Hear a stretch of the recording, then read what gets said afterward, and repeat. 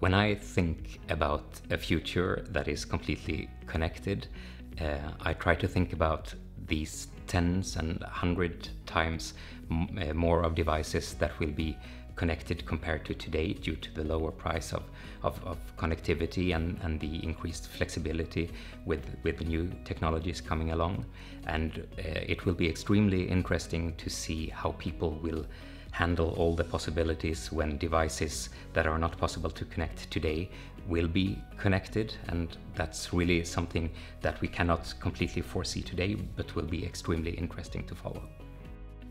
So the embedded UICC and the remote SIM provisioning is not what's driving this vision of a very connected world, but it's a really important building block to achieve the flexibility necessary to actually have all of these devices connected. So it's something we really need to get in place to achieve our vision. So to make remote SIM provisioning successful, it's quite obvious that a certain element of standardization is necessary. We need to have at least a couple of models that people can follow.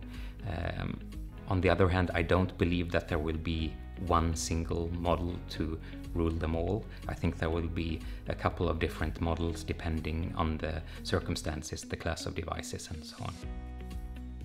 To the device manufacturer, it's quite an obvious advantage to get rid of the physical SIM tray, so we can make slimmer, smaller devices that are waterproof and have a really nice industrial design. On top of that, it will be interesting to see if we can also make some innovations on the business model side by having combinations of services and devices in a different way than is common today. There are, of course, also benefits to the end user of introducing the embedded UICC. It will make it possible for the end user to get their subscriptions in a really easy and seamless way. It will also enable them to use their services on a multitude of different connected devices that they will have in their lives. I would really love for my bicycle to be connected. It has happened too many times that I put it somewhere and then forget where I actually put it, and it has happened one too many times that it has gotten stolen. So being connected and also having a GPS tracker in my bicycle would be really valuable.